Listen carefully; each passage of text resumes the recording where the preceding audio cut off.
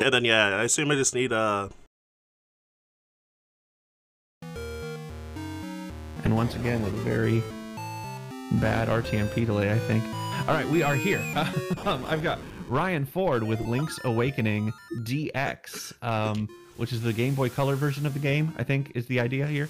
Like I said before we left, this is kind of a mini Zelda block, because right after this we're going to have Link to the Past too.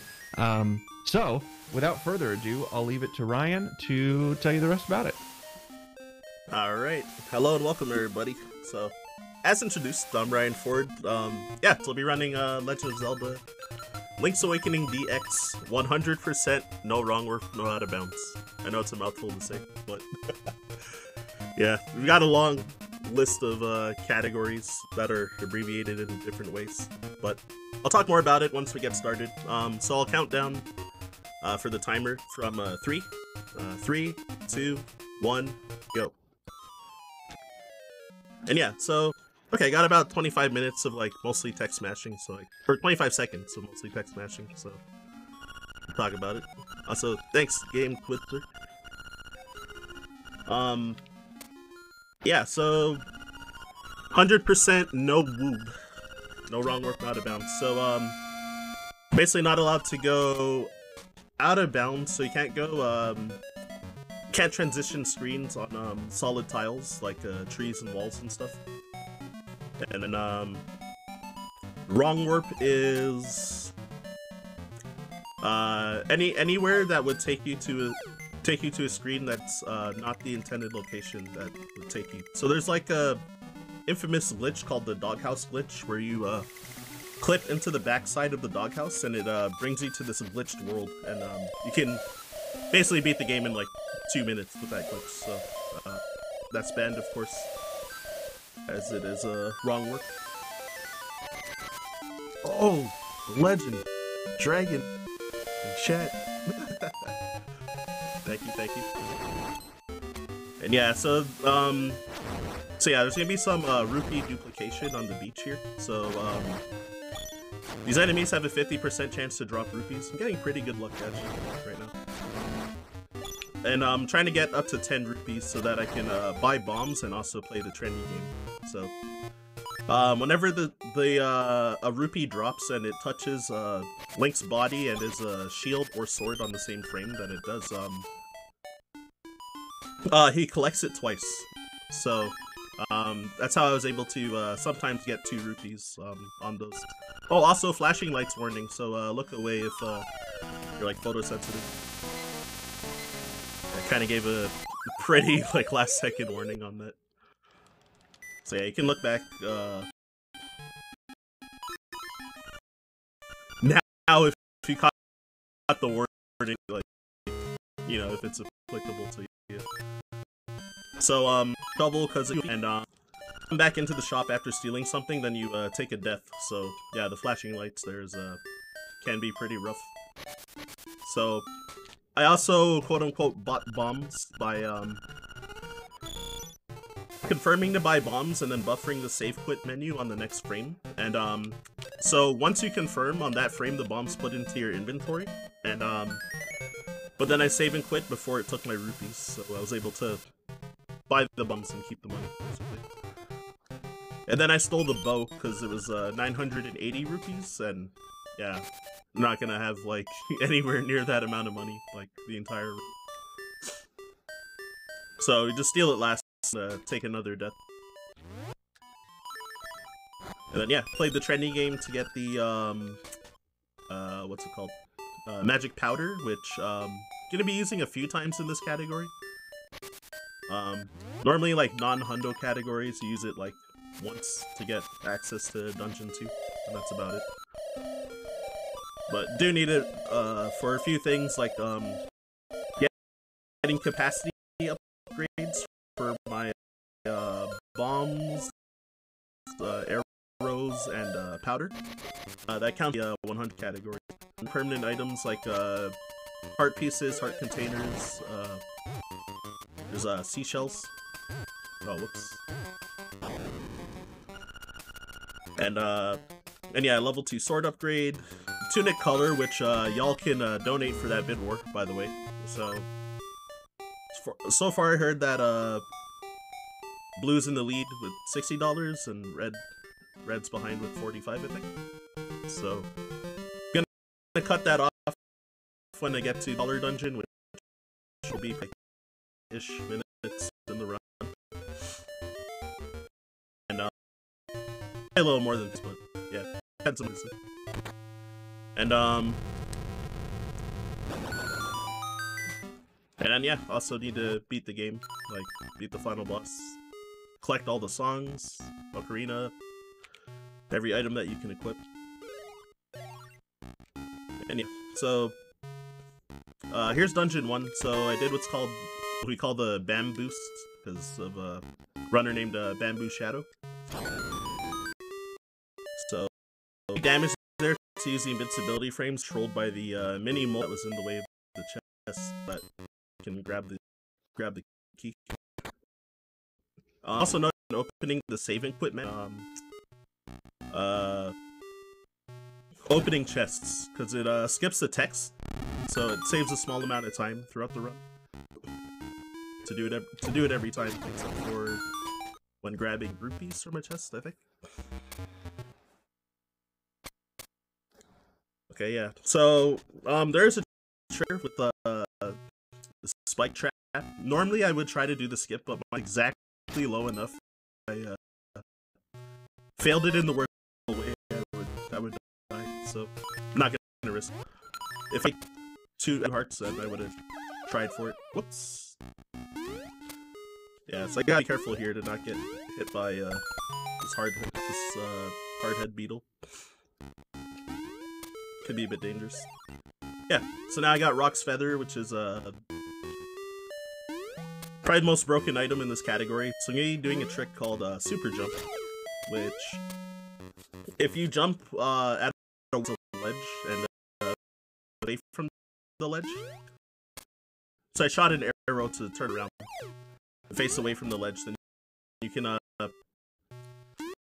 jump off of the ledge to the wall. If you're clipped into the wall slightly, so like into the corner of the walls to clip myself. Link actually clip to 3 and solid wall and stuff. Got Moldworm, who first boss, but he unironically the hardest boss in the run. That looked very easy right there. So, I just want to get behind him, hit his butt up. Also not fall into the pit and stuff. Thanks for the compliment, Mr. I'll check. Yeah, I've been I think I've been like occasionally dropping frames, so trying to lower the bit rate a bit.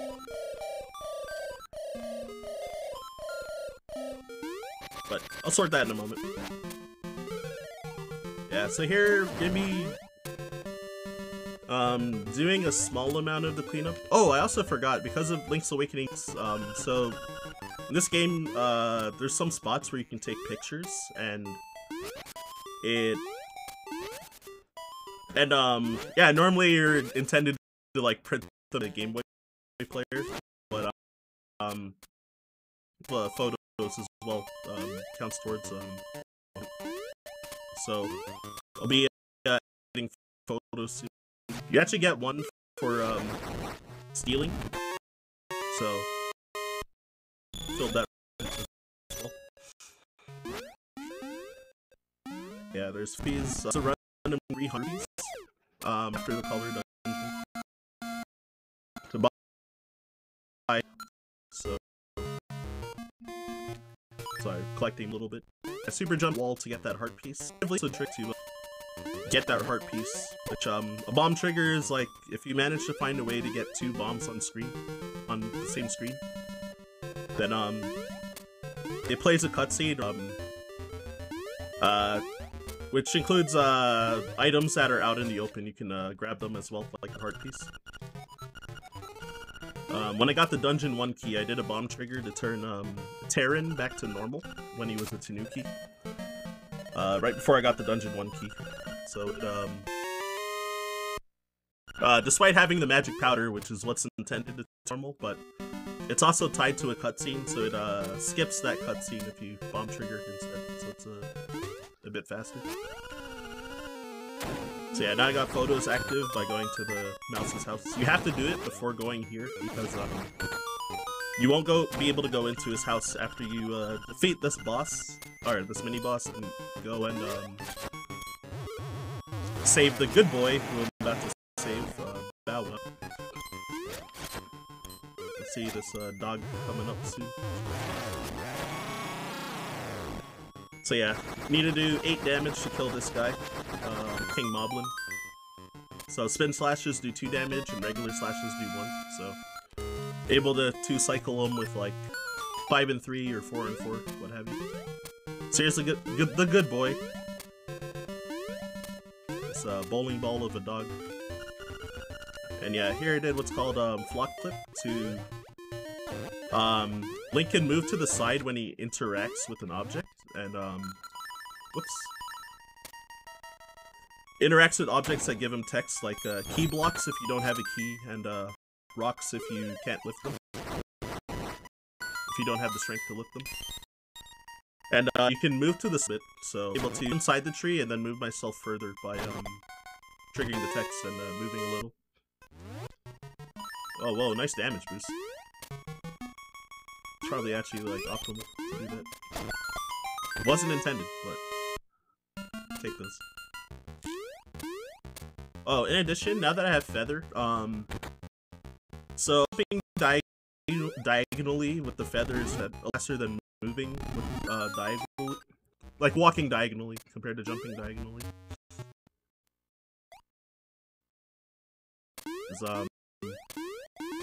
Hope I don't get these numbers, but I think wind speed, what is it, 16 subpixels per frame. And when he's moving straight, and then his speed is 12 when he's moving diagonally. So, and when you jump with the feather, then he hits 16 again. So though walking diagonally is slower than walking straight, you don't want to be walking like straight up and then straight left versus like walking diagonal when you can. So, too many to be confusing. But yeah, so here you need to kill these enemies in a specific order. This is pretty unlucky because, oh my god, getting trolled by the Stalfos, which I have to kill last when he's like begging to die, like coming in my way. So yeah, the Pole's Voice, the bunny, with my current inventory, you can only really kill it with pot. I think bombs too. I'm not 100% sure actually. And then yeah, the keys and the Stalfos you kill with your sword, but yeah, the Stalfos is just like in my way and just staying in my way. And if you kill him, then the boss key won't spawn, so it's a pretty huge time loss to like kill him, kill him first unintentionally. Then yeah, in the 2D section there, so normally you have to be holding a pot over your head to weigh down the platform, but as long as Link is holding something, then you can weigh it down. So I just use my bombs to do it because it's a little faster than to do extra movement to get the pot. So here I'm doing some broken stuff to try and cheese this boss. So I clip myself into the wall. When you go up and throw to the left, then it'll instantly break the pot, instead of having to do 3 cycles of waiting for him to throw his fireballs. And then I put a bomb where his body appeared, and then after it pushed him down to me, I shot a bomb arrow at the wall, and was able to kill him before he started teleporting around the room. So normally, like in vanilla, that's like one of the longest fights in the game, but you can kill him like. You kill him ultra fast, pretty much, with those 2 strats combined. So I grabbed the Heart Piece of Shame, because normally it's 1 pixel, or Sorry, it saves 1 frame of movement because it moves you down a pixel. But when you grab the heart piece, so it's like usually faster to get it on your way back. But when I on the first way there, I got caught on like the edge of the pit tile, and it kind of stopped me a little. So I actually like wasted some frames. Oh, again, also flashing lights warning. So look away if you're photosensitive.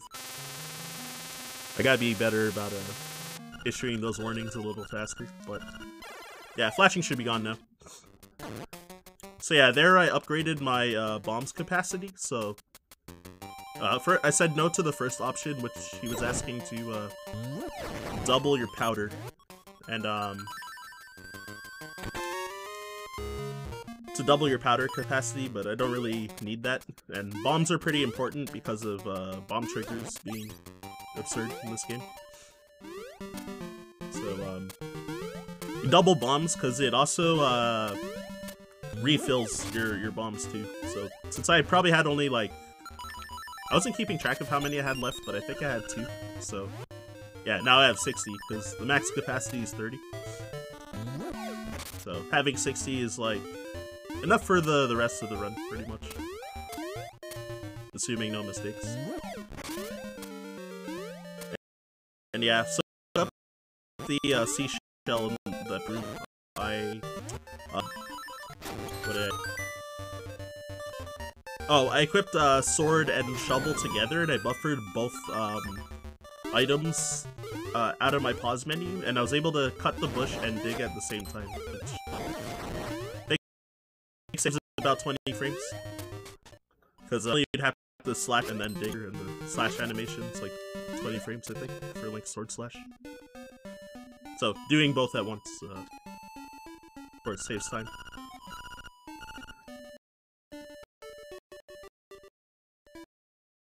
So yeah, here's the Richard picture. You know what? As the community. Yeah, so collect another picture. So now I'm gonna be going to the Seashell Mansion. So yeah, I need 20 seashells to get oh, what the heck? I got a guardian acorn. I'll talk about that later. Yeah, so Seashell Mansion. So if you have exactly 5 seashells and then later exactly 10 seashells, then you get an shell as a bonus. So spouting because they need seashells to get level 2 sword. Even though there's 26 seashells in the game, you don't have to get all of them because after you get level 2 sword, it'll the remaining seashells will either disappear entirely, or if they're in chests, will become rupees. So we only need 20. So here I'm doing what's this called? Villa skip? Okay, there you go. So I was listening for Link to fall into the pit, and canceled him falling into the pit by pausing on the same frame and pushed down a few pixels. There is this little tile pit that you position on, so it's not considered out of bounds. So yeah, we're able to go backwards through the villa instead of going to Canalit Castle and getting the 5 golden leaps to be able to open the front side of this entrance. So yeah, it saves like several minutes by not having to go over there.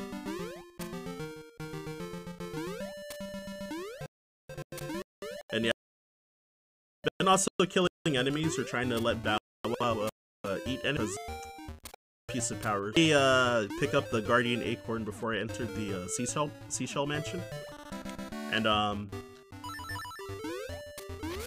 yeah, so I need was it 30 kills without a save and quit or without dying, and I'll get a piece of power, which I'll talk more about later too. So yeah, there I did what's called Jesus jumps. So if you pause on the same frame that you would drown in the water, since I don't have flippers, then oh, what? Then, yeah, Link can stand up for that 1 frame, so you can jump or trip on the water. with that, I was able to get that seashell without having flippers, pretty much. And when you transition screens, or then you're in the water again, and if you open your save quit menu, you can buffer your jump out of the water on that one frame. Yeah, so also Guardian Acorns drop when you what is it? 12 kill. If you get 12 kills without taking damage, you get a Guardian Acorn, which I don't want, which also might get in the way of the piece of power here, because yeah, thought so. So yeah, piece of power increases your movement speed by 25% and doubles your sword damage, and gives like a weird knockback effect, which is mostly bad rather than good, but is what it is. Yeah. I did what's called the Dodongo skip. I'll do it one more time as well. Oh shoot. Okay, yeah, so I tried a trick called French press.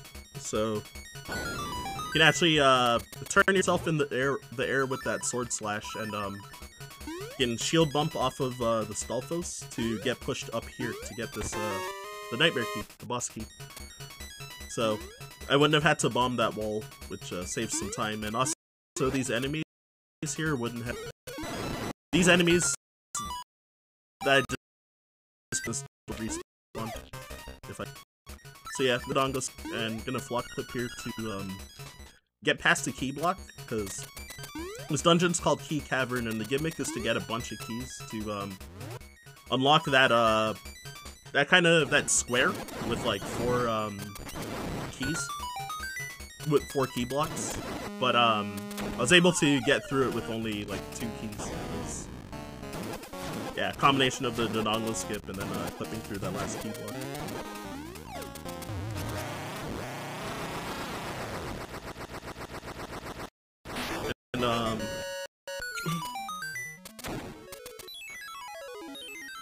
And yeah, that segment went pretty well, aside from, yeah, missing French press, which probably lost like 10 seconds or so. And also the Villa skip took a lot of pauses for Link to fall into the pit, because it's frame rule based, like when he's gonna fall in the pit, so it's like basically random. And I forgot how many pauses that took. I think it was like 11 for him to fall. So loses 2 seconds per extra pause. Sometimes you can just pause once and have Link fall, which is ideal.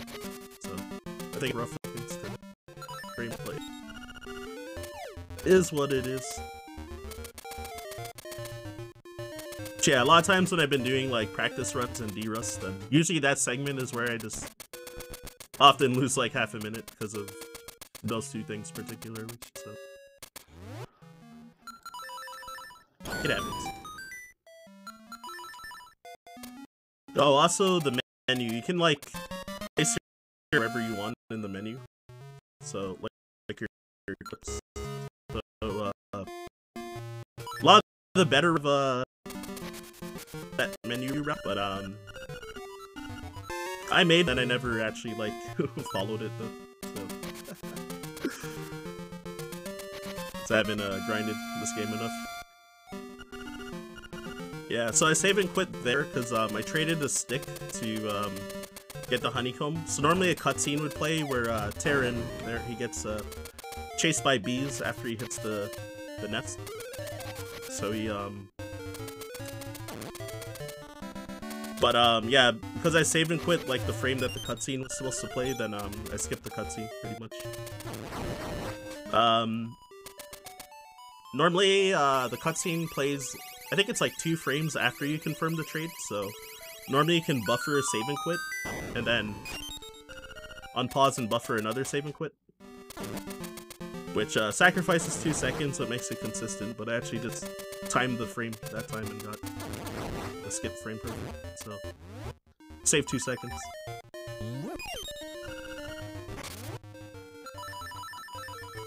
Okay, there you go. I was thinking too much of menus. I needed to fix it. Alright, so yeah, I grabbed even more seashells, and this segment, like in between dungeon 3 and 4, it's generally like the mid-game, sorry, mid-game cleanup. So I'm gonna be getting a bunch of like pictures, heart pieces, and seashells, among other things, during it. Okay, one extra pause there. Because again, need a advanced frame confirming that. Well, you trade the honeycomb for the pineapple, and getting that pineapple is what's gonna make Marin spawn in this town, Mabe Village, where I started off the run. And gonna need her to get a bunch of pictures and to learn a song as well. First, going into the Dream Shrine, because there's a chest I need to get that has the ocarina in it. And normally you would fight these mimics that copy whatever input you do. And they do like 3 hearts of damage if they hit you as well, so they hit hard. And usually you can just use your boots and run through that whole thing, but instead what I did was just super jumped over the wall and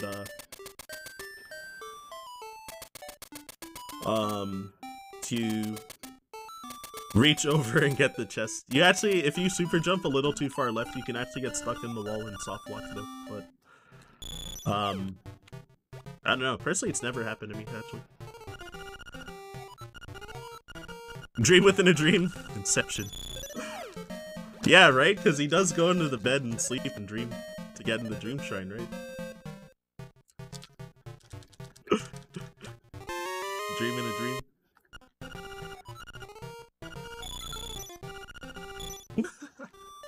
That's so true. And yeah, so there I played the fishing game. So I needed to catch that big fish on the bottom right, because you get a heart piece. And even though I created a new heart, like heart container from that one, it also skips the text that says that you made a new heart container. So like a small convenient time save with the routing. So I get a picture with Bow Wow. The cutscene actually has RNG. Bow Wow can take a varying amount of time to bump into Link each time, which triggers the next text box to come up. So you can have like around a 2-second range, I think, of time save or time loss.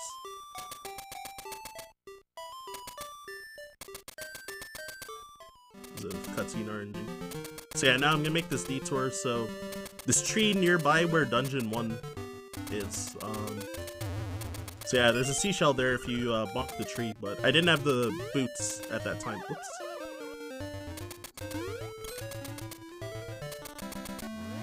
Yeah, so I didn't have boots, so I couldn't get it at the beginning of the run when I did that dungeon. So you just get it now. And yeah, making the dash to the beach to go talk to Marin to take her on my hot date. And there's a nut touch. So yeah, some community lore over here. So there's a bit of a meme about how supposedly these seagulls in the background is not RNG, but I'm here to tell you that the seagulls movement in the background is random. It doesn't any like. Alright, so I gotta save and quit as I get Marin. So she should be following me around now. And yeah, there's a few pictures that you can get with her, like, pretty much only at this time. So if I forget to get any of them, then the run is basically invalid. So I got this heart piece as well. And yeah, you have to not move when you fall into the well, otherwise you won't get that picture when you land, because you can just like move and then like the cutscene won't activate. So you gotta actually make sure you're not like holding the D-pad, or I think if you move up to like 2 pixels it'll still activate, but any further then it won't.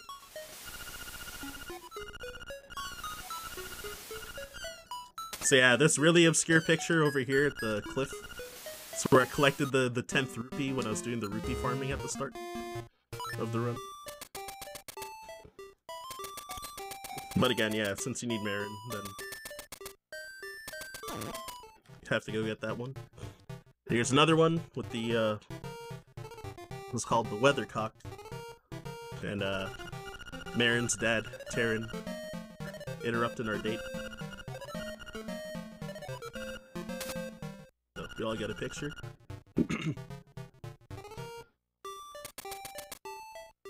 And yeah, so that's all the pictures with Marin. And, and also, now that I got the Ocarina, I'm also gonna learn the song 1 from her, the Ballad of the Windfish.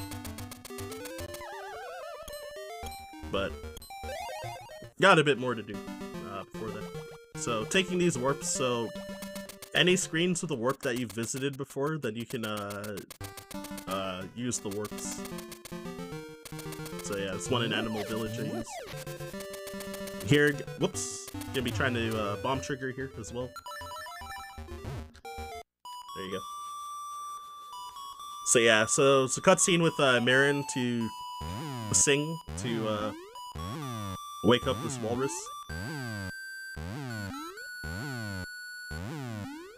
The Ballad of the Windfish, and yeah, to get it out of the way. And yeah, it's a little faster to bomb trigger to get her to sing. Because she's right at the edge of the screen, so she'll walk off screen sooner at the end of that cutscene as well. And also because there would be some text before she sings too, without bomb triggering.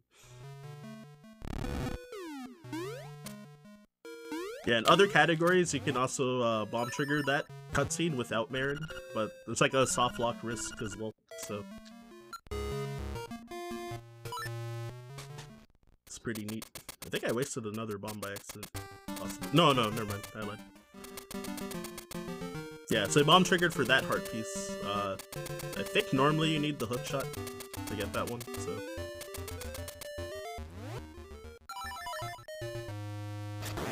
And then yeah, sacrificing 2 arrows to the soft serve machine of doom over here. It's gonna suck me in. Okay, really though, so there's what's that mini boss? Lanmola. And yeah, his hurt box is like there in the spot where I shot the 2 arrows. And you can kill him before his before he appears and before his text even happens if you come from the bottom of the screen there. Some other categories you enter from the right side, so you can't avoid you can't skip the text because you can't get to him in time. I'm going backwards, so it's their buddy guy over here.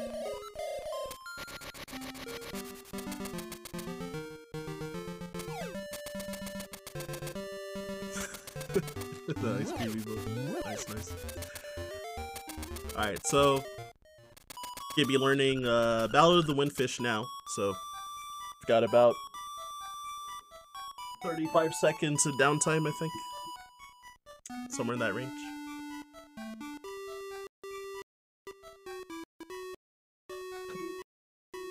And yeah, so let's talk about.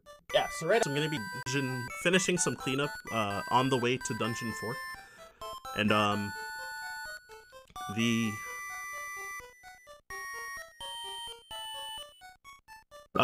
there's gonna be a tough trick that might determine whether I go over estimate or not. If I I don't know, I've had like 2 marathons where I've like failed this trick for like upwards of 5 minutes, so like we'll see. Where I failed it like a dozen times or something, but I don't know. It's been fine when I've been doing it lately in runs, so hopefully I didn't jinx myself. So yeah, first off, trick here called dang, swag trick here called French bonks, or where we bonk to skip over that pit. It's a little faster than lifting that rock that I bonked off of to take a different path, barely by like 0.2 seconds usually. But twice then. I lost time going for split compared to the easy route. Thanks for the parade. Might need it. So yeah, I went in and out of that cave to set up my save point. So when I save quit, then I'll be at that cave entrance. Whenever you change submaps, like entering a house, dungeon, or cave, then your save spot gets updated when you save quit. So it's using that to save warp instead of backtracking all the way over here.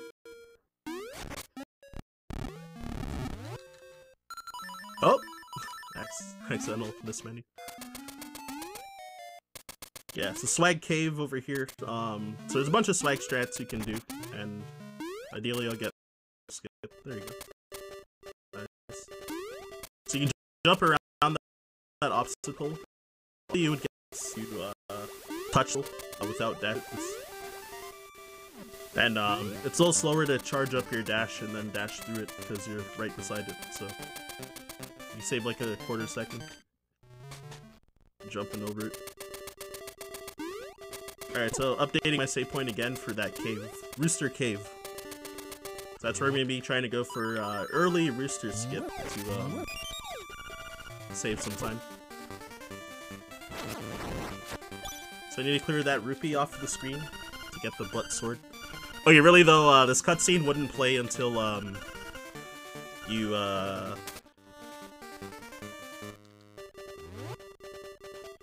what am I doing here? This cutscene wouldn't play until you cleared everything off the screen, like killing the enemy and collecting the rupee if it drops at 50% chance. Okay, so far looking good. Oh, this is like perfect.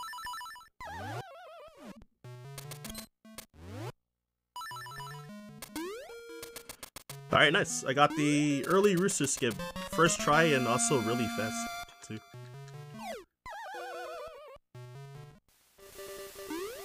Or pretty fast. Actually could have been like near perfect if I wasn't sure if I the first time I fell into the pit I thought I was on the bad pixel, but it actually wasn't. So I wasted time myself. That was still really probably like in terms of luck, that's probably like top 3 early rooster skips I've had ever. Which is good. In runs I've been usually I fail it like once or twice, evening it. In like all my D-Rust runs. So that's a pretty big sigh of relief. Like I assume I'll like probably likely be like underestimate this run. Maybe by a couple minutes or something. Oh, whoops. Oh my god. I'm actually getting destroyed. This is funny. Normally I try to spin slash to hopefully clear some of the enemies out of the way, depending on RNG, but I accidentally, my sword wasn't actually charged when I entered the room, so I released it too soon, and also I was pointing my sword up because I didn't swing to the right for no reason. But new strat is just doing the safe for like 1 or 2 seconds slower.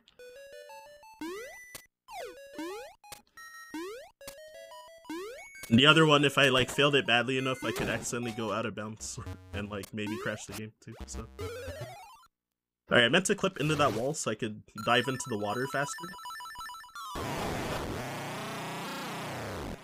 But it's fine. Very minor time loss. So I did a spin slash, and then I paused to I opened my menu to skip the text that he would give. And then yeah, I quit bomb and arrows and just shot 2 downwards to kill him. So 1 spin slash plus 2 bomb arrows to kill. Like instant kill him, pretty much.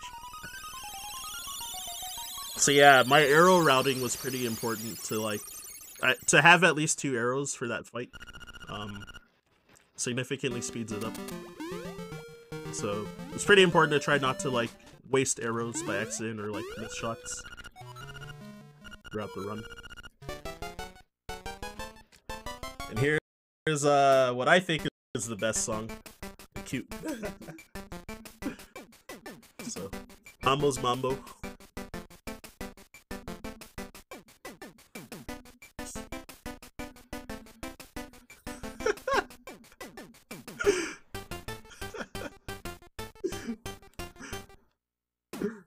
Nice.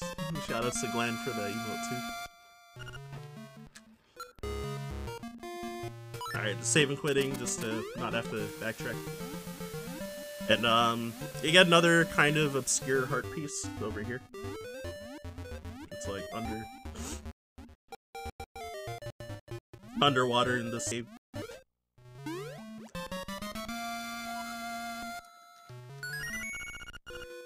Okay, complete another heart container, so that means that I didn't miss any heart pieces. For sure.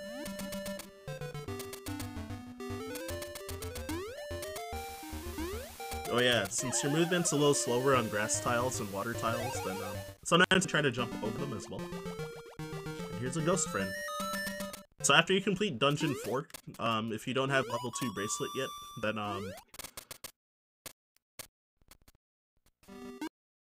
yeah, this ghost will appear, and do help bring him out, and then bring him to his grave after. And while he's following you around, he won't let you enter dungeons as well. So you need to help him in the side quests. Which normally you would, in other categories, you usually do Dungeon 6 before Dungeon 4, so that he won't spawn. But after we help him, you get a you get a picture. So it yeah,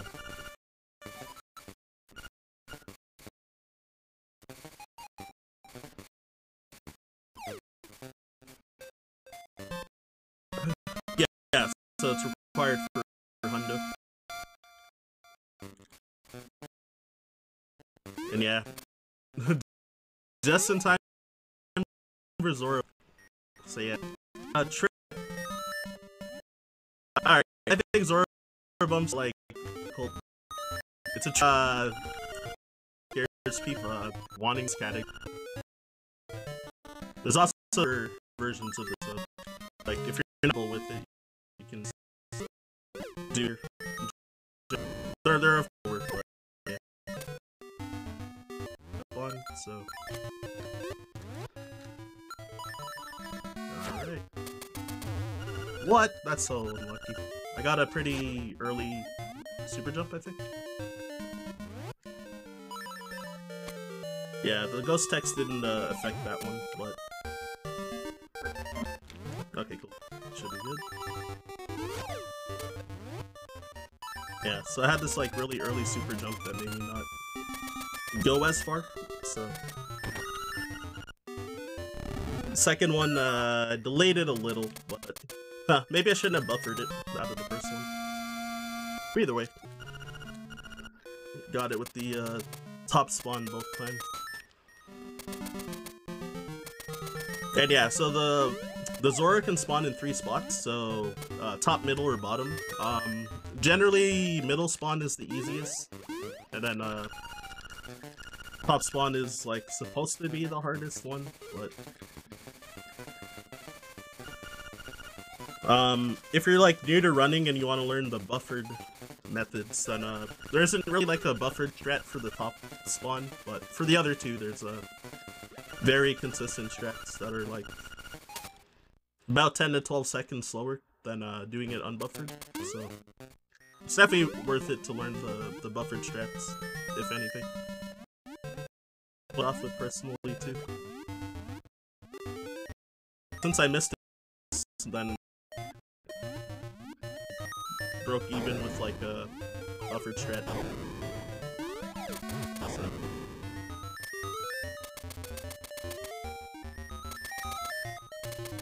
So they're pretty good.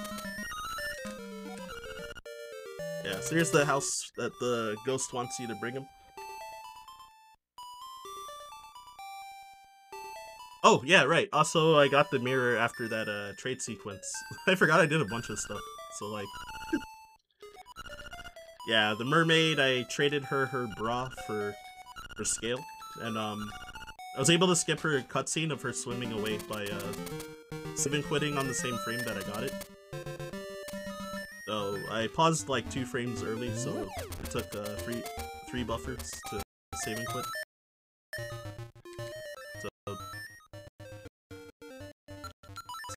Not bad.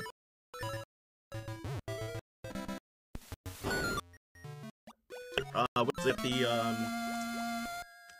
the magic lens, which, yeah, so you're able to trade this guy for whatever's on your B button.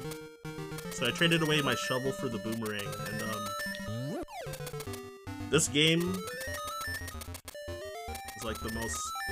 it's got probably, like, the most broken boomerang out of, like, the whole, like, Zelda franchise. This thing can, one-shot a lot of enemies.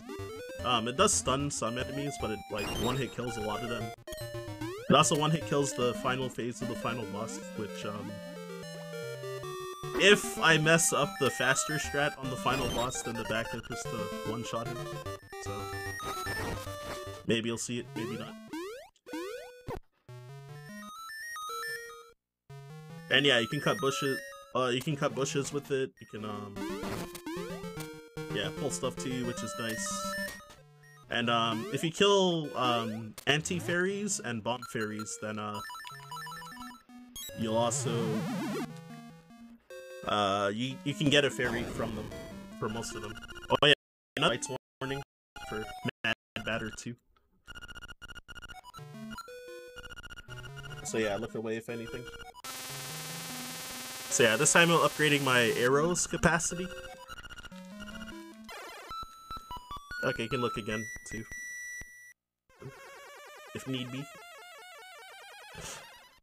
And yeah, and I played song 2, so Mambo's Mambo will bring you to, this, little Crazy Tracy's house.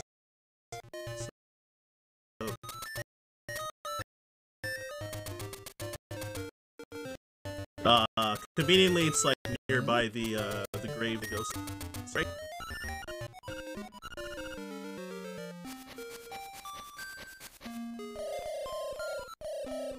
And then yeah, the owl comes in to talk as well. And yeah, so here's the photo coming up.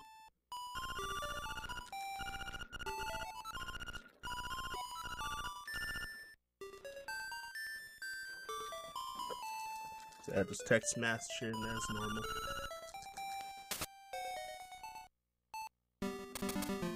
Yeah, so I'm gonna be making my way to the color dungeon. So I forgot to know a little more about if you want to choose my tunic color to get your donations in.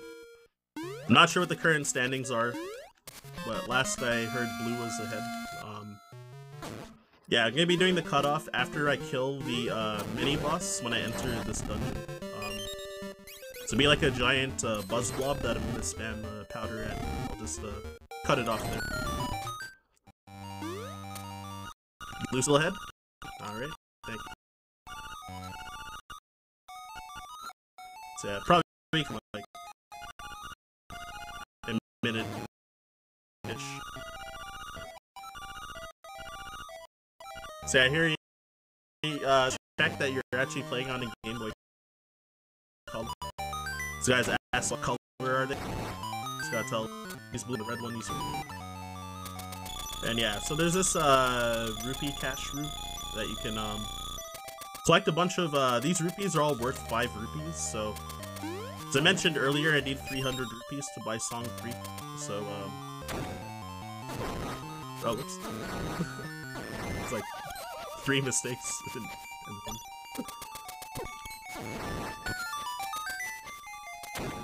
Yeah, so those rupees are worth 5, and if I hard reset the game, then there will be another those rupees will be back, so I can kind of choose it to get 300 rupees really fast. Yeah, so after I kill this enemy, then yeah, we'll just cut off the bid war.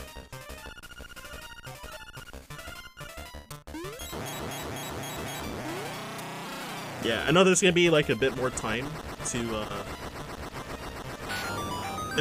before I actually choose the color, but almost every time in a marathon run, I always forget to like mention when to cut it off if I don't like do it a little early. So, alright, so I grab the boss key and I save quit and then I hard reset after. So I should reset the rupees in this room. So I'm gonna grab all of them except for probably the last one, except for one. There you go. And it's also very easy to forget that you're like short on rupees and then just like try to buy the song and then like not have enough. It's like pretty funny mistake. I've done it once ever, but I've seen it happen occasionally in like races and stuff. So yeah, here we've got called the bingo room. So yeah, I guess these guys' movements and their spawn points are like random. Oh, I didn't know that that could happen. I actually didn't know that you could throw these guys into the other. Oh my god, this is a disaster stretch.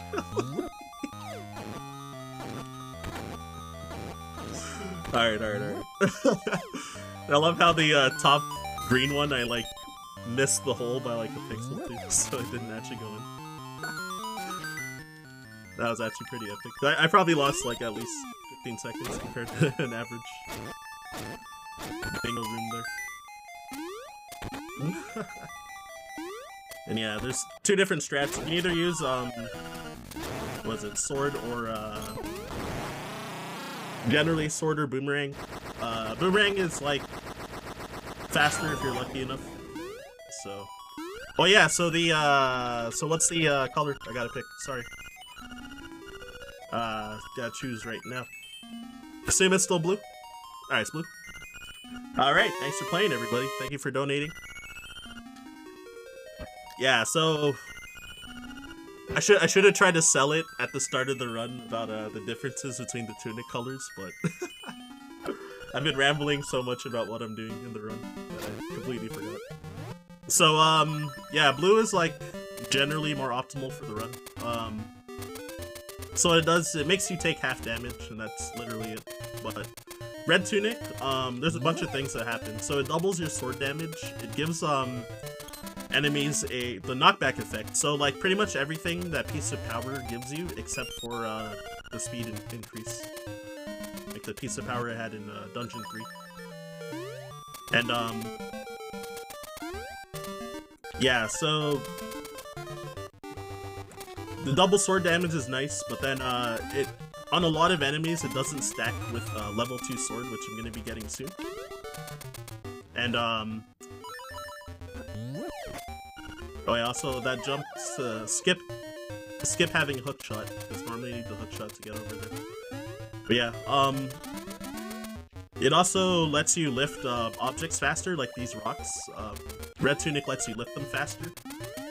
But it also doesn't stack with the speed increase from level 2 bracelet, which I'm going to be getting pretty soon. But yeah, the knockback effect also gives enemies more invincibility frames when they get hit. So because of the Dungeon 5 boss, it's like pretty much random whether you'll be able to get a 2-cycle or a 3-cycle with red tunic. So you have to kind of play like 2 50-50s basically to be able to 2-cycle with red tunic. Whereas with blue tunic, it's free. Oh, flashing lights warning yet again. So look away if anything. And yeah, so there's a lot of community debate about whether this is the best song or worst song. So I'm on a team worst song. But yeah. So generally on average, like, blue tunic is considered to be about 10 seconds faster, but if you end up 2-cycling the Dungeon 5 boss, they're about even in terms of time save and time loss for the color, but blue is just more consistent, so. And then yeah, in tasks, I know red is like a little faster, so pick red for the task, but yeah.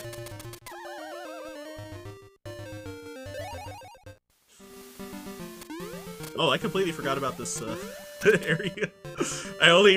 Most of the time I only remember when I like land here and warp. So yeah, there's a very out of the way heart piece over here. In front of the moat, in front of Candlelit Castle, which I never visited. If you want to see Candlelit Castle, you'll unfortunately have to watch a glitchless run. Or randomizer. So yeah, pretty much every other category gets that area.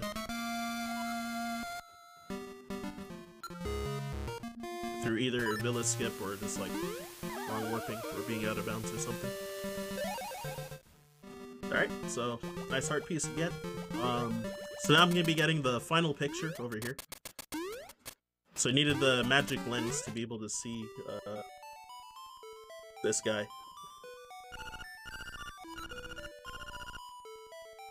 Zora? And we've got this ghostly mouse color over here.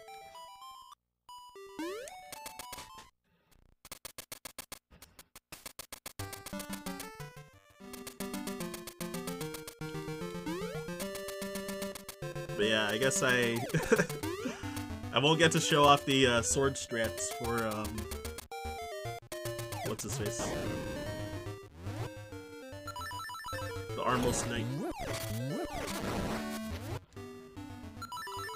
Which you would normally show with red tunic. Alright, so here's Armless Maze. So oh, I went the wrong way. What am I doing? That's a new mistake to me. So yeah, you can bump these Armlesses out of the way. Any of the ones that are a not just a statue, the ones that come alive, like these, you can bump them away with your shield. Oops. You can also bump yourself like into the stairs there, but it's off on my angle. Yeah, so I'm gonna be damage boosting through through some of these Armlesses. So generally, you take damage from these Zulls because they, the slimes, because they do half a heart of damage. And the Armlesses usually do 2 hearts of damage. So I have blue tunic, so I take half damage, so it's 1 heart. Yeah, so with blue tunic, since you have so many arrows, it's ideal to just shoot 12 arrows and kill them. Oh, wrong. Oops. Whereas, yeah, with red tunic, you would use sword with 6 hits, or, yeah, in other categories where you have green tunic and you kind of have a limited amount of arrows, then you'd also do sword straps, like sword and boots. Oh, this is bad. I didn't touch the Armos to make him come alive before taking the hit to use my invincibility frames to run through him. It's fine though.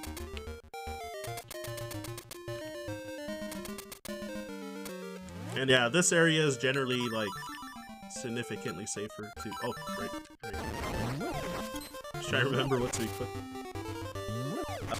Yeah, since you have a lot of health, and then also, like, having the boomerang, then you can,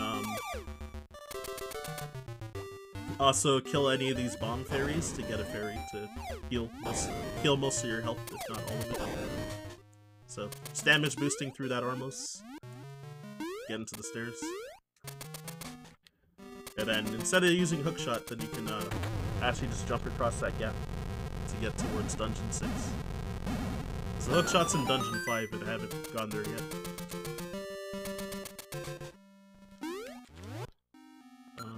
What did I equip here? Oh, right. There you go. So Hundo can use Boomerang. Also, you can kill that anti-fairy for help in this category, too, with the Boomerang.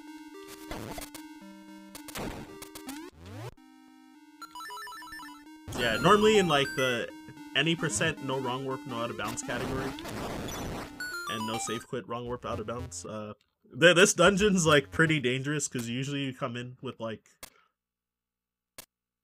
on average, you usually have like two and a half hearts, or maybe like less than that. So it's like somewhat dangerous dungeon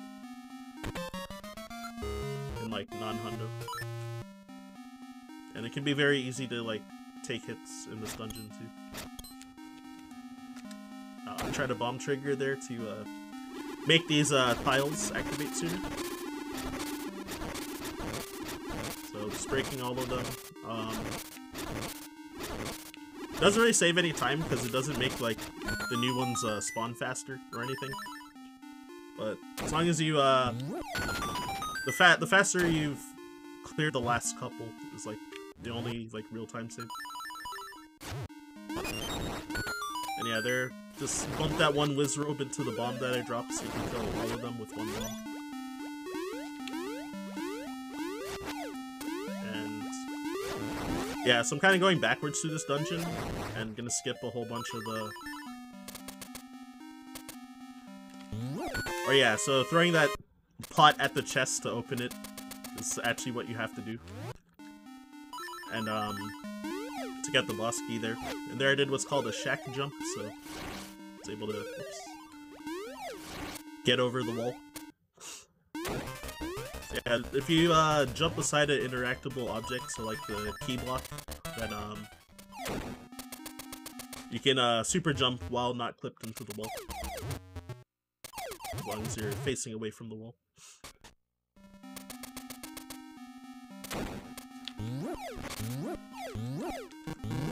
And then yeah, did another super jump, kind of tight one when I missed it once, because if you're too high, if your position's too high before you do the super jump, then you can get stuck in that wall and soft lock, and then you soft lock, you have to save quit, and then you know get back there from the start of the dungeon, so it like loses over a minute. So I just didn't want to mess that up. So yeah, here's Facade. So yeah, his hurt box is still there before his before he appears and before his text comes up. So you can get 3 free hits before he can do anything. So you turn this fight into a 2 cycle instead of a 5 second fight. Yeah, it definitely cut off like so much of this dungeon with glitches compared to glitchless. Skipping a mini boss entirely. And yeah, there's like so many rooms. There's a lot of rooms in that dungeon, but like I didn't even go to most of them. So yeah, doing bomb boys over here. I tried to get the rainbow colored explosion, but threw the bomb too late. And yeah, you can also bomb trigger here to skip this owl's animation of him landing and flying away. Save like 2 seconds, but I missed it. I guess since I missed like 2 bomb triggers, then the extra wasted bombs I used earlier evens out.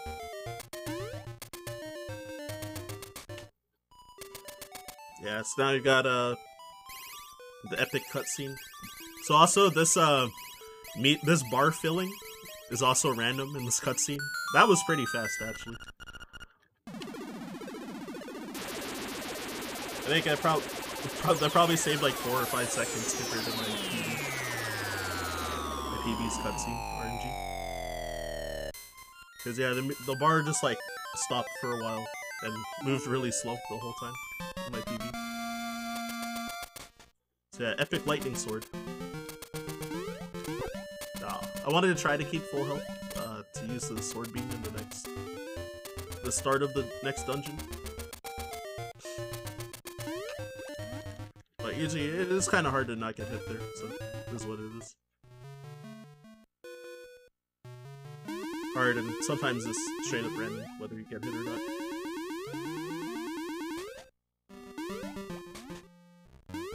Yeah, so here's Dungeon 5. In every category except this one, this is my favorite dungeon, but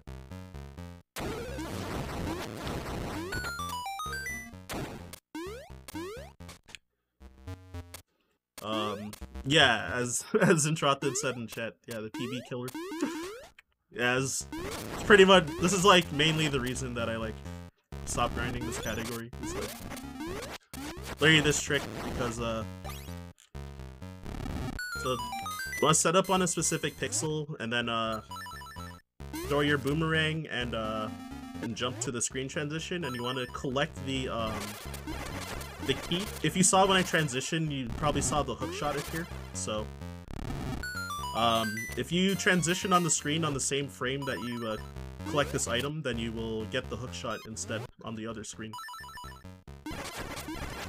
And yeah, so it's like, I think it's is it frame rule based, depending on whether Link will collect it or not, if you execute it correctly. So yeah, so it's like 50-50 to like work even if you like do the setup right. So, and as you can see, this is like my 4th attempt, about to be my 4th attempt. So there you go, 4th try.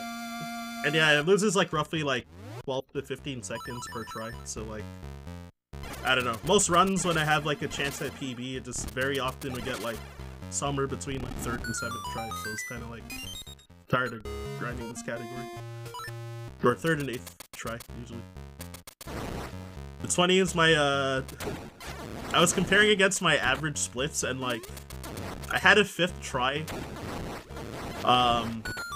Like whenever I get a 5th try, early hookshot, I like will about break even with my split, and I'm like, man, that's so bad. It's either I've had some like, I must have had either like a lot of rough errors that lost a lot of time, or just like my average luck is like that bad that I like break even on like 5th try on my average splits. It's pretty funny.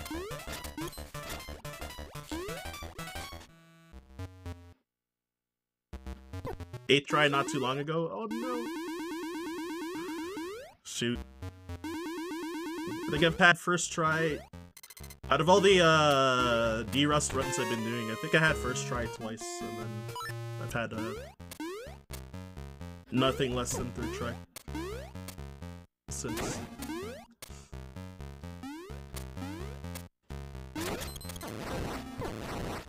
But I think my highest has been 5th try, like during this last grind session to D-Rust for this event. So.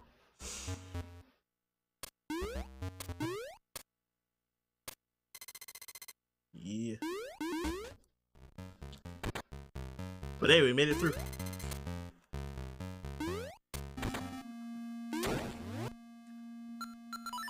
Well, yeah, when I mentioned about how there's been a couple marathon runs where I've like failed early booster skip for like 5 minutes and gone to overestimate. Like one of the runs I also went overestimate because I, in addition to losing like 5 minutes to failing early rooster skip, I also what's it called? I had 7th try early hookshot in that run, so I was like, I got like a 1:28.12 or something like that. So yeah. Oh, I equipped. Yeah, there was any percent muscle memory. Whoops. So yeah, the that wall snake there. If he spawns, if you have red tunic, you need him to spawn far away from you on the wall to be able to do a 2-cycle like how I did there. Which I actually got like the perfect luck that I could have gotten like a 2-cycle with I think. Gotten a 2-cycle even with red tunic. Hardware setup for this. So I'm using the Game Boy player that's plugged into the bottom of my GameCube, and then I'm just streaming through my GameCube. And also using a RAFnet adapter, GameCube to SNES controller. So I'm playing this on a SNES controller as well. So I recently got the link cable to be able to use my Game Boy Advance SP as a controller, but I don't really like to use it though. I prefer the SNES controller. I like the GBA SP's D-pad a lot more, but then like the buttons and layout is like uncomfortable comparatively, and also the D-pad's also pretty small, so kind of hurts my thumb using it too much. Okay, so I gotta remember to bomb trigger here for this heart piece. Whoa, what the? Did I get an up press like partway through that? That was weird. So yeah, just like walked into the pit for no reason.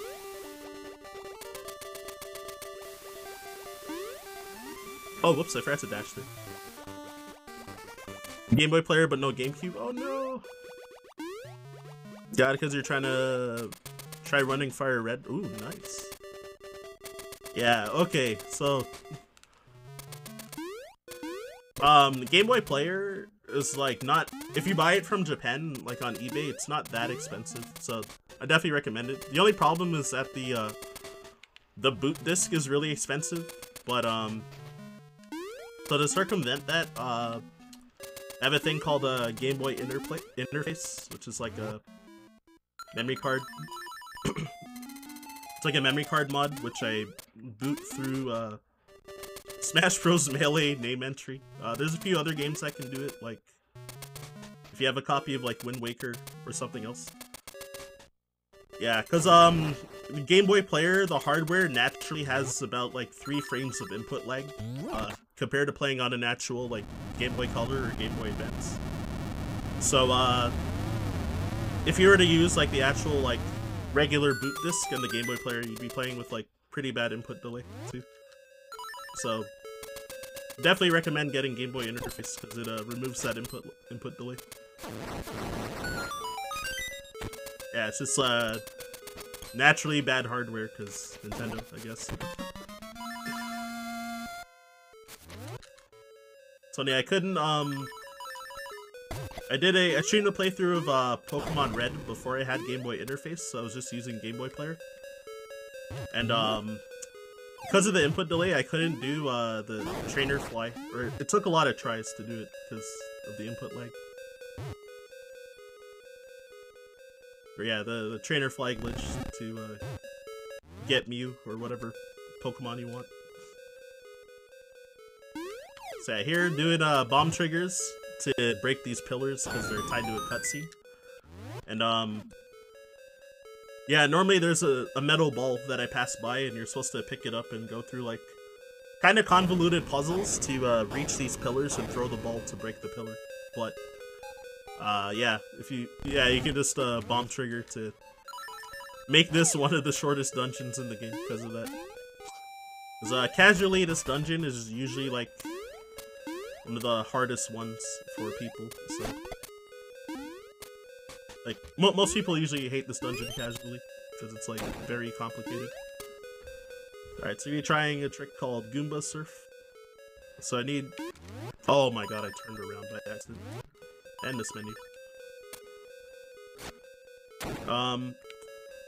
Okay, I choked a little. So yeah, Goomba Surf. So I needed that one Goomba on like the bottom floor, the top section. Or sorry, the bottom section, but on the top part. So where those 2 Goombas bunched up just now. So I need one of them to move. What? Whatever, man. So yeah, I needed one of them to move to the right, which I got pretty lucky. I got like a slow first try, but then I choked after. So you need to do a naked super jump here. Oh, the same thing again. Sure. Okay, I guess this might be the last thing that can cause me to go overestimate if I keep trying it for too long. Because there's a backup to that consistently loses 12 seconds, but you know, you don't have to go through the RNG of this Goomba Surf. So, alright, despite losing probably like half a minute there, finally got it, at least. So, next thing to quickly mention, so this boss, Evil Eagle. So, because I didn't visit any warp tiles since my last segment quit, The screen under the heads-up display on the bottom is not solid, so you can screen wrap to kill him with a projectile. So, hook shot, sword beam, level 2 sword, arrows, what have you.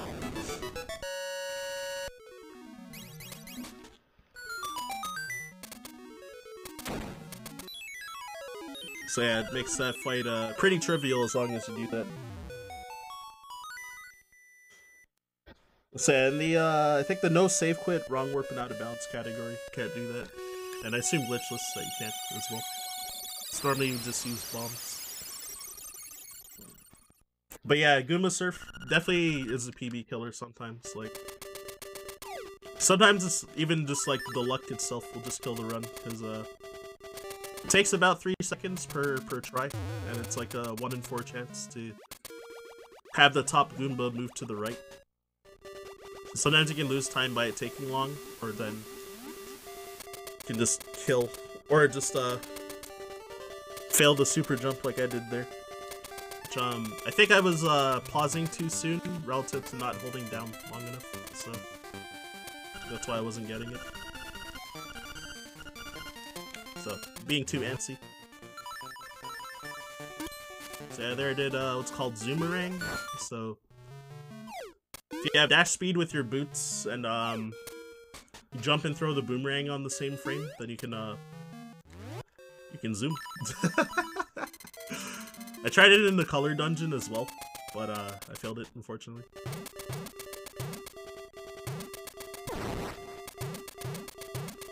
Right before we cut off the donation mid-war during that time. Okay, magic rod and glitch. Oh, that makes sense. New dungeon 8 first.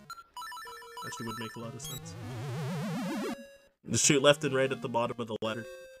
Okay, yeah, that makes sense. Alright, flashing lights warning again. I almost forgot. Shoot. There you go. So yeah, it should be the final Mad Batter, final flashing lights warning as well. I also grabbed a ton of extra bombs, like, just in case, I guess. I shouldn't need them, but, okay, so I think I might not be clipped. Oh, damn. Yeah, okay. So I accidentally bonked into that wall. So yeah, if you clip into the wall and you take damage from that flame fountain, you won't, get knocked backwards. So you can, do the flame fountain skip there. Oh, I knew I got a bad subject. Should paused. Oh, okay. Well, that works. So yeah, flame fountain skip. So normally you're supposed to use level 2 shield to block the flames, which I actually have level 2 shield. I just got it in Dungeon 7. But then it's still faster to just do the skip, because Link walks really slow when he's blocking the flames with the shield. So even with that mistake, it was probably still like faster to just like clip and do the skip. Wait, where am I supposed to be? It's like here. Oh yeah, no problem.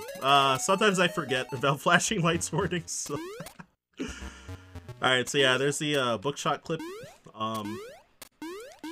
So yeah, if you shoot your hook shot and jump with your feather on the same frame, if you have a hook shot equipped on B, particularly, that's why I call it hook shot. And then yeah, Link will pull himself in. So bookshot, Link will pull himself, or get pulled by the hookshot twice as fast. If you have feather on A and hookshot on B. And there's 2 specific pixels there where you can like clip through the key block without having a key. So that skips a ton of the dungeon, because I just beat Blano and got the magic rod. Not to be mistaken with the fire rod from Link to the Past. So now I'm doing lava swim here, which what's it called? If you transition on the screen, then you can swim into the lava if you Jesus jump and transition on the lava. if you have flippers.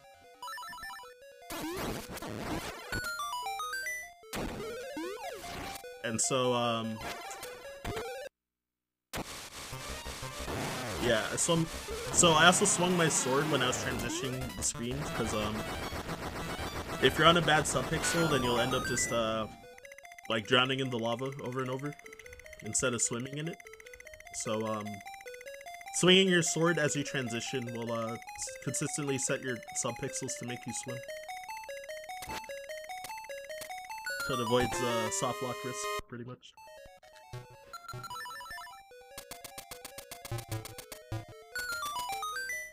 How many things we could do as intended. I know, right? But it's just more fun to glitch. Yeah, like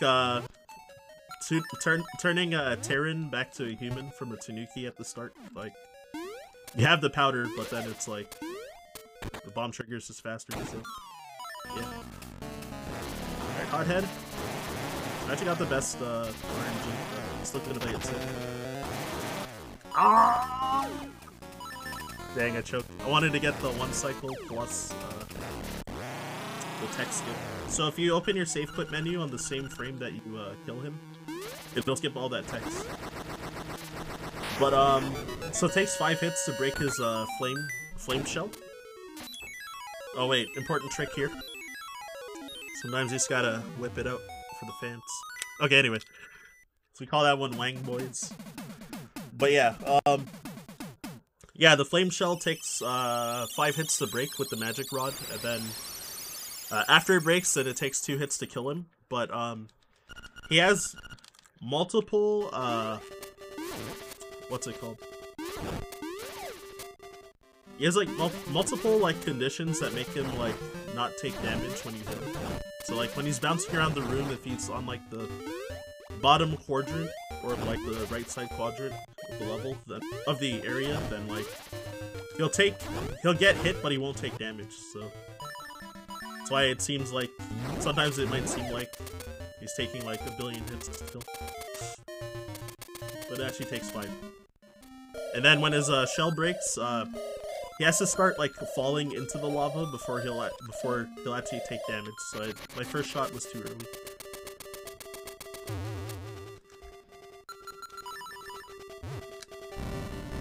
You can white screen if you time the save quit menu wrong. Oh wow, I actually didn't know that. Shoot. I know some like glitchy stuff could happen when you like if you open the map instead. Yeah, also here, as Intro pointed out, yeah, like you actually have the song in Ocarina in this category, but still, still just, bomb trigger, because it's faster.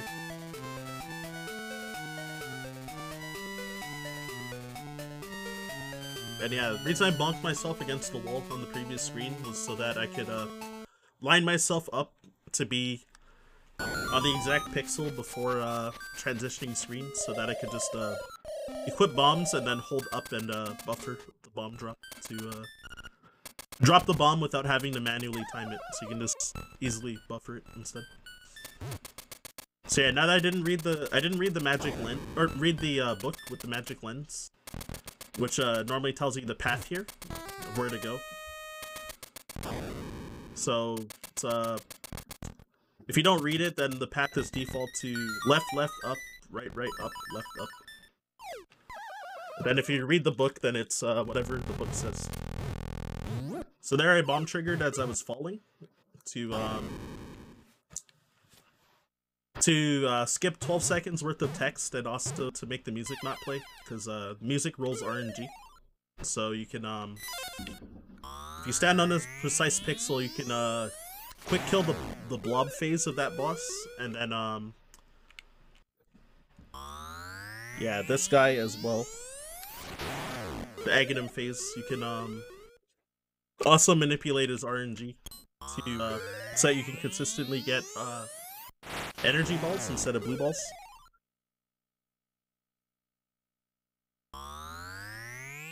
So I'm either standing against the wall or trying to stand 1 pixel away from the wall.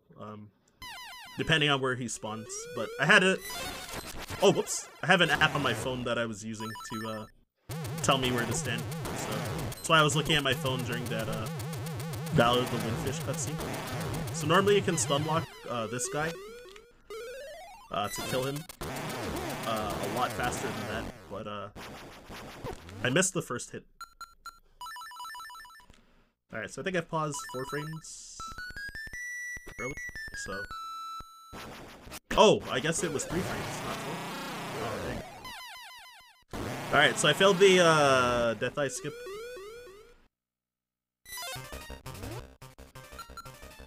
So yeah, here I'm gonna wait for him to open his eye, pretty much. RNG Manips for 0 blue balls, I know, right? Sorry to the link to the past runners. So the backup strat of killing Death Eye in 1 hit. I just stood up against the wall just to, I don't know, I have so much health and the blue tunic. Oh, time, by the way. I forgot to mention. Sorry about that. Dang. Every run I got Death Eye skip, except for the marathon run.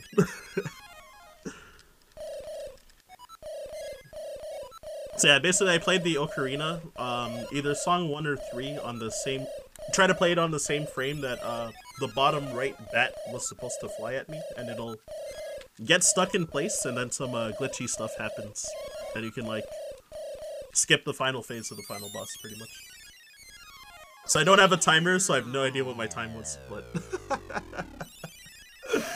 Instead I get to see the power of the boomerang. I think using the boomerang loses like 15 seconds or something. Versus getting the actual skip. But anyways, yeah, I think we were like maybe slightly behind schedule before, so I won't keep ya. So, everybody, if you want to shoot me a follow, I'm Ryan_Ford122. Yeah, I speedrun a variety of games and occasionally play Smash Bros. Melee at a pretty high level. But yeah, yeah, so I got Link to the Past next, so definitely stay tuned for that. And I'll see y'all tomorrow for Donkey Kong Country 2, 102%. Which will be the second last run of the event for me. Thanks so much, Ryan. I appreciate you running. And that was really great. I kind of want to... I need to replay the Switch version of this game. I picked it up once a long time ago and I never finished it, and now I got the itch again, so that's your fault. definitely. Thanks, everybody. Stick around. Like Ryan said, we do have Link to the Past coming up next. Chex Human, who is one of the best glitched Link to the Past speedrunners I've ever seen in my entire life. He's amazing, and you're really in for a show. So we will be right back with that. Don't go anywhere. All right. See you.